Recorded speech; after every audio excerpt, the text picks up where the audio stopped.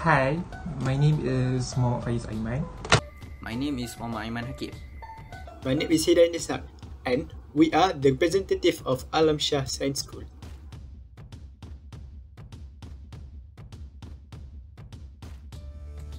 Firstly, I would like to introduce every aspect of our project in our introduction. So first, what is fertilizer? A fertilizer is any material of natural or synthetic origin that is applied to soil or to plant tissues to supply plant nutrients. Fertilizers may be distinct from living materials or other non-nutrient soil amendments. Many sources of fertilizer exist, both natural and industrially produced. For most modern agricultural practices, fertilization focuses on three macronutrients, which are nitrogen, phosphorus, and potassium, with occasional addition of supplements like rock dust for micronutrients. Farmers apply these fertilizers in a variety of ways, through dry or pelletized or liquid application processes, using large agricultural equipments or hand tool methods. Fertilizers enhances the growth of plants. This goal is met in two ways, the traditional one being additives that provide nutrients. The second mode by which some fertilizers acts is to enhance the effectiveness of the soil by modifying its water retention and aeration. The three main macronutrients that I have stated before, which has its own purposes, like nitrogen is for leaf growth, phosphorus is for the development of roots, flowers, seeds and fruit, potassium for strong stem growth, movement of water in plants, and promoting of flowering and fruiting. Explain what is eutrophication. Eutrophication is the gradual increase in the concentration of phosphorus, nitrogen, and other plant nutrients in an aging aquatic ecosystem, such as a lake. The productivity or fertility of such an ecosystem naturally increases as the amount of organic materials that can be broken down into nutrients increases. This material enters the ecosystem primarily by runoff from land that carries debris and the products of the reproduction and death of terrestrial organisms.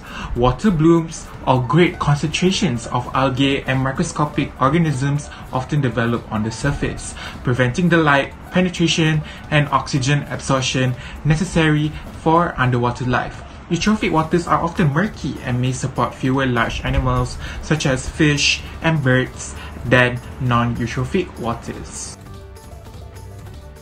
Now we go to the milk section. Milk, also known in unfermented form of sweet milk, is a nutrient-rich liquid food produced by the mammary glands of mammals. It is the primary source of nutrition for young mammals, including breastfed human infants before they are able to digest solid food. Early lactation milk is called colostrum, which contains antibodies that strengthen the immune system and thus reduces the risk of many diseases. It holds many other nutrients, including protein and lactose. Interspecies consumption of milk is not uncommon, particularly among humans, many of whom consume the milk of other mammals. We go to our main ingredient in our product, Milklizer. The main ingredient of our product is soy milk. Soy milk is a plant-based non-dairy beverage, often consumed as an alternative to milk. It's made from soybeans, and many brands fortify their soy milk with vitamins and minerals such as vitamin D and calcium.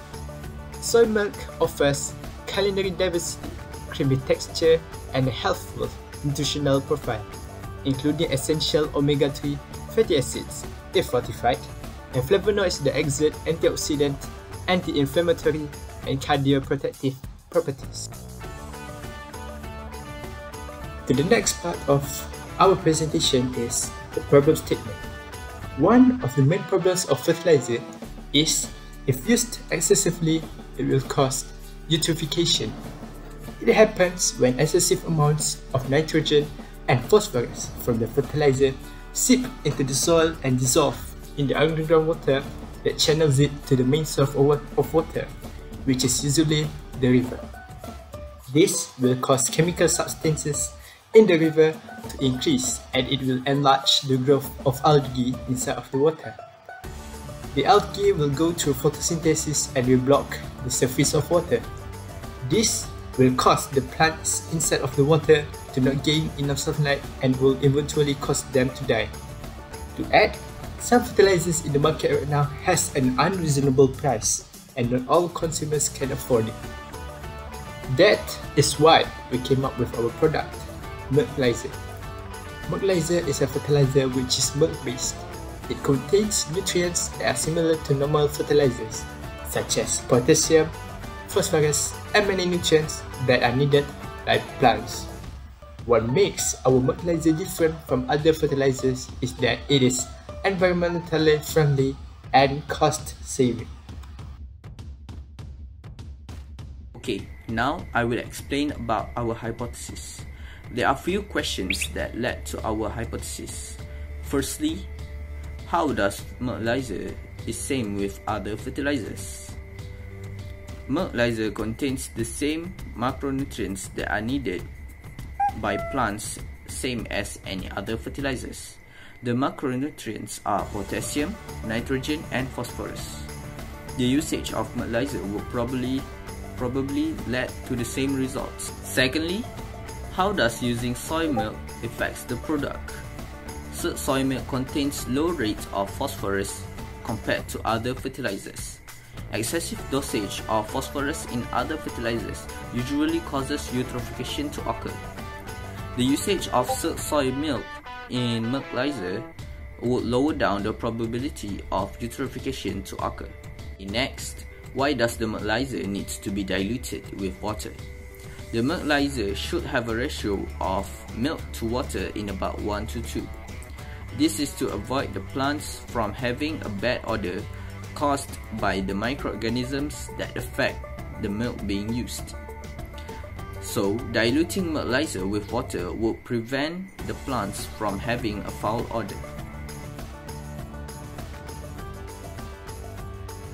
For our methodology, in order to make Milklizer a success, there are a lot of methods and research that we have to do in order to create a product that is user-friendly and fit its main objective.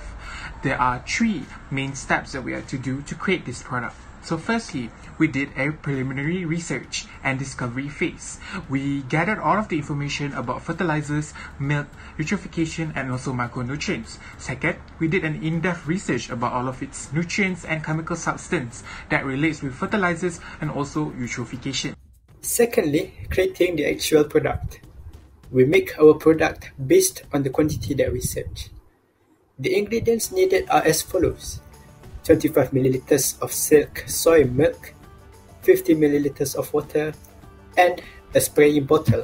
The first step in making this milk fertilizer is we need to mix milk with water. After that, we can use the spoon to mix it carefully and properly. The volume of water is always more than the volume of milk. Put your mixture in the spraying bottle carefully and properly.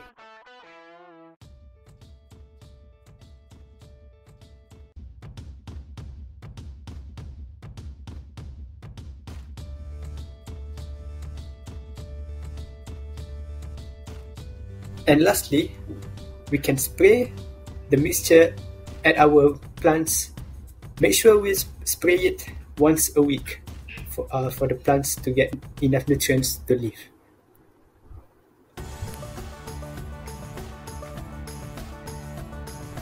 Okay, now for results and discussions.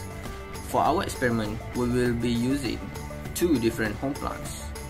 For the first plant, we will add our Milklizer into the soil, while the other plant we will be using normal fertilizers. We will be observing its growth to see how similar both Milklizer and other fertilizers are in terms of giving nutrients to plants. Based on our experiments on both plants, we can see that the rate of growth of both plants are the same. This means that Milklizer has the same nutrients that are needed by plants, same as normal fertilizers. The rate of eutrophication can be reduced now since soy milk that has been used has lower rate of phosphorus compared to other fertilizers. We hope that our product Milklizer will be a success and can help to reduce the probability of eutrophication to occur and harming aquatic lives. There are a lot of steps and challenges in terms of finance and also sources, but hopefully our product will be a complete success and will be useful for the generations to come. That is all from us. Thank you.